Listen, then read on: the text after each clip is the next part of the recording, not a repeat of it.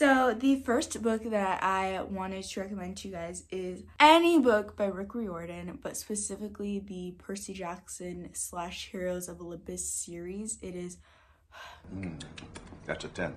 so good. Hydration game. Take a sip of water every time I say so good or amazing. Okay, I cannot recommend this book and the series enough. It's just so good. Everything about the books is just amazing. Highly recommend. The next book that I recommend to you guys is American Royals, and it's actually a series because the sequel to the first book just came out and I am about to read it, and I will let you guys know if I like it.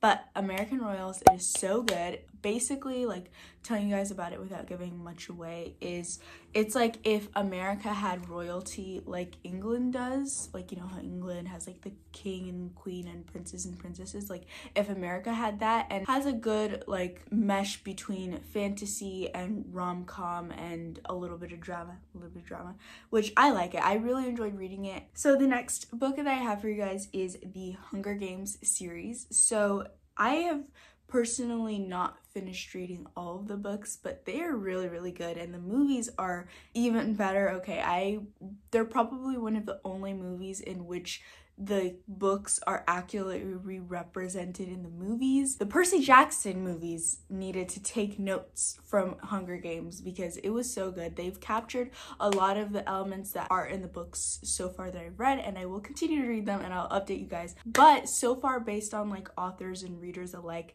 everybody seems to be at a general consensus that the Hunger Games movies are amazing, and since they're so good, I'm assuming that they match up with the rest of the books. I just need to finish reading the series.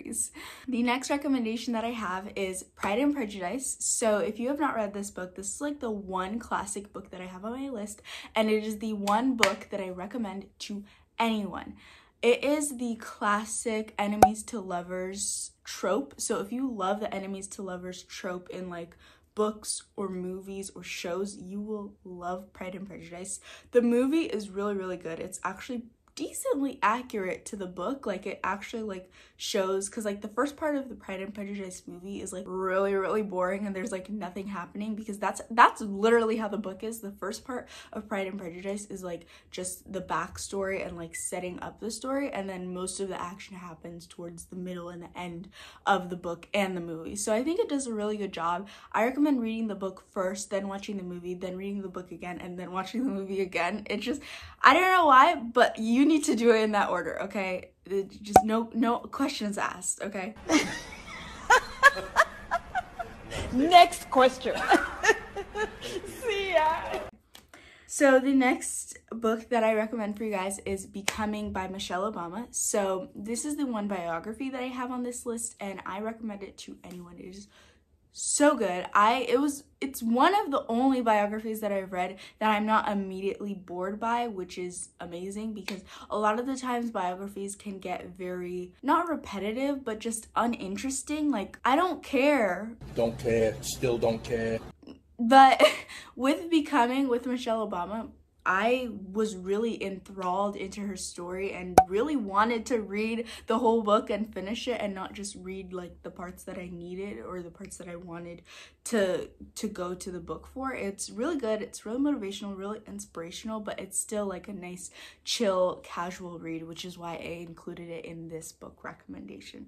The next book, or this is more of a series, but it is the Selection series by Kira Cass. So there are 6 books and I have read 5 of them, and it's pretty good. I definitely think that the first like 3 books are the best. The first one is the best of the best, the second one is best of the and then the third one is like, it's just good.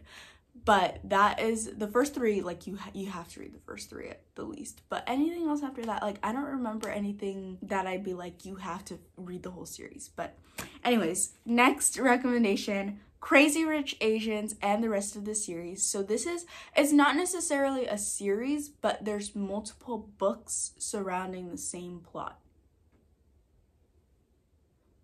Is that not the definition of a series? But anyways, the next recommendation that I have is One of Us is Lying.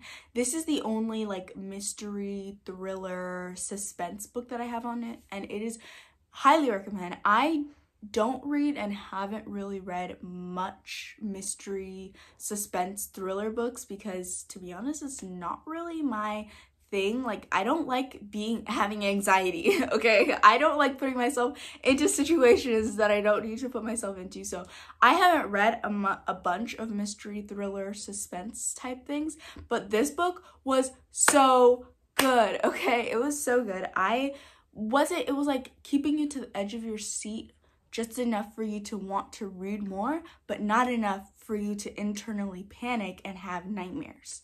So that's why I think it is amazing, and I highly recommend it to anyone who is like just into reading, or just anyone who wants a cool book to read. It was really, really good. I think I finished it in like a day, so I highly recommend. Yeah. The next book that I have is A Throne for Sisters. This is chef's kiss. If you love books that are set in like past times like I do, I love books that are set in like Regency, Victoria era.